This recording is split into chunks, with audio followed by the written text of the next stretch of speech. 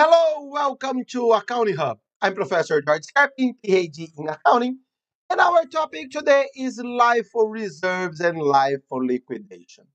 Here, guys, I want to make it clear. This video is only valid in the US. Why? Because IFRS uh, doesn't allow companies to work with LIFO. We can work with LIFO only in the US. And also because in the US we have what we call the LIFO conformity rule. The IRS requires companies to follow the LIFO conformity rule. What is it?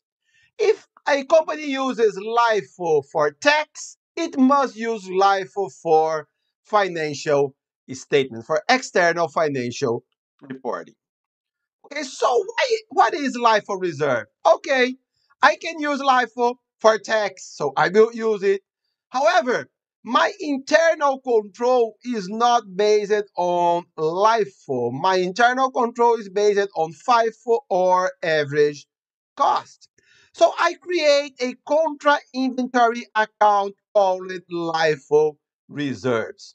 So the LIFO reserves, also called LIFO allowance, is reported as a contra account to adjust the balance of inventory from the internal method to the LIFO method for external reporting. So, okay, we are working with FIFO or average until December 30th. And then on December 31st, let's change it to LIFO. However, on January 1st, we will go back to FIFO. So we will not change all of our records. We will be only working with one journal entry. And then we have some reasons why to not work with LIFO for internal records, the high costs for LIFO, contractual agreements, and so on.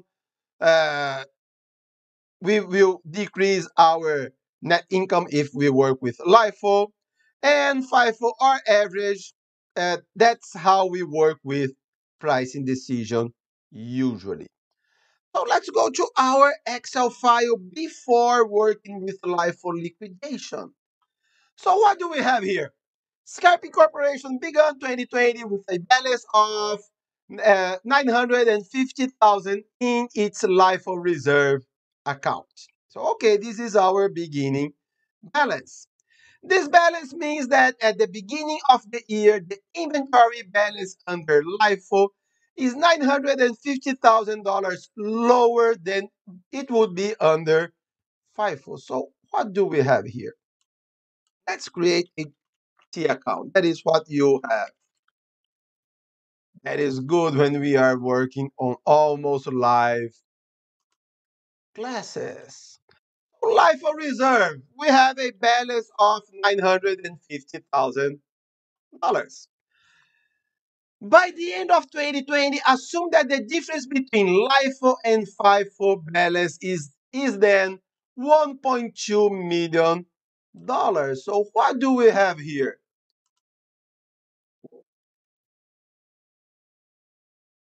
We have here an ending balance of $1.2 million.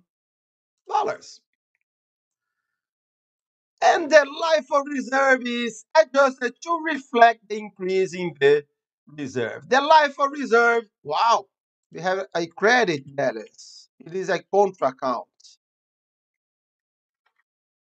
Come on, Professor Scarpin, come on.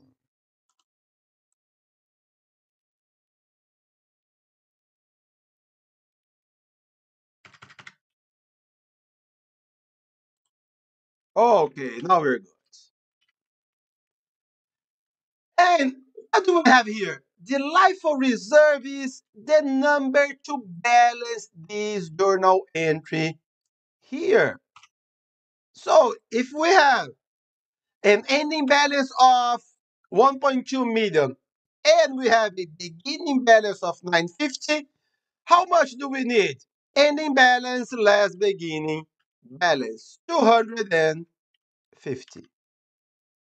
What is our debit here? Our debit is cost of goods sold. So we are increasing. Why? Because usually LIFO has a lower net income, so a higher cost of goods sold. And what if the next year our LIFO reserves decreases? The difference is only $1 million. We would be doing the opposite journal entry. Debit LIFO reserve, credit cost of goods sold. But it's not usually how LIFO reserves works. Usually our inventory is an increasing balance. Okay guys, and what is LIFO liquidation? Let's assume that we are working with LIFO. Okay, we are not working with LIFO reserves, we are working with LIFO. However, we are working with periodic method instead of perpetual method. So under LIFO, the last units purchased are assumed to be sold first. In some periods, the number of units sold will be greater than the number of units purchased. In this instance, previous year's layers of inventory are recorded as sold. These intents are known as LIFO liquidation. So LIFO liquidation results in old costs being matched with the current selling price. If costs have been increasing or decreasing, LIFO liquidation produces higher or lower net income. How does it work? Whoa, let's go to our Excel file again. Whoa, come on. LIFO liquidation. Let's consider that Scraping Corporation used the LIFO inventory method. The company began the year with inventory of 50,000 units. So let's delete it here. Beginning inventory. What do we have? We have 50,000 units. How much? $20 per unit. So our total will be $1 million. This is my beginning inventory. During the year, 149,000 were purchased. Increasing price, 25. So our total here is $3.7 million. So our goods available for sale. Remember, uh, beginning inventory plus purchase equal goods available for sale less ending inventory is the cost of goods sold. However, uh, let's work with the LIFO liquidation and then we work with a different way.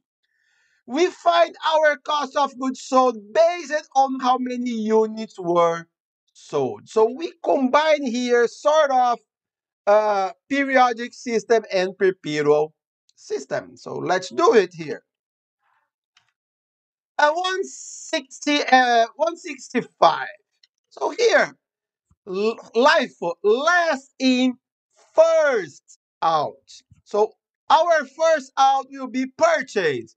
We have 149 lower than 165. So here we are taking away our purchase. Perfect. How much from beginning inventory? 165 less 149. 16,000. Price 20. How much? 320. So our cost of goods sold will be $4 million. And what about our ending inventory? Ending inventory, we have nothing from purchase, only from beginning inventory. 50,000 less 16. We have remaining 34 times our price 20. Our ending inventory will be 680.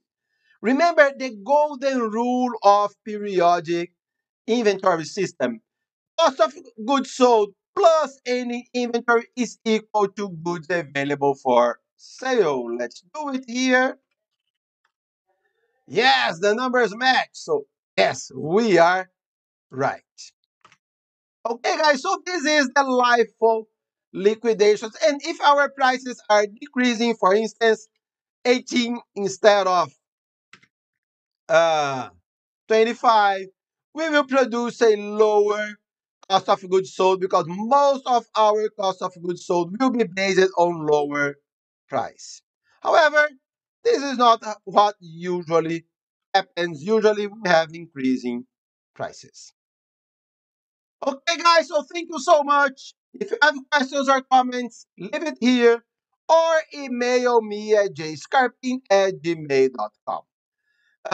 Subscribe our channel, like our video, like our Facebook page as well, Accounting Hub by Dr. Scarping. And have a very nice day.